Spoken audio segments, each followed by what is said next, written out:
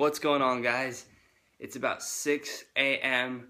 on a Monday morning, April 20, 2015, and the reason I'm shooting this quick video is because it is the way to always have productive days, which is to control your mornings, to have productive, successful, positive mornings. And what I mean by that is you need to be disciplined enough to wake up, I think, at a certain time, and then to follow a certain daily routine, at least specific for the first morning, for the first hour or so, to the fact that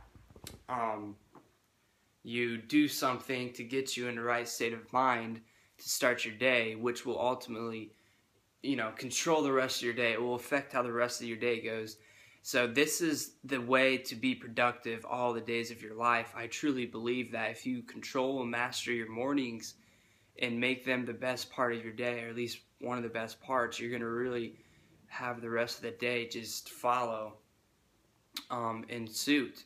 And I learned this great tip from a guy named Brendon Burchard, obviously, big successful entrepreneur, personal development trainer.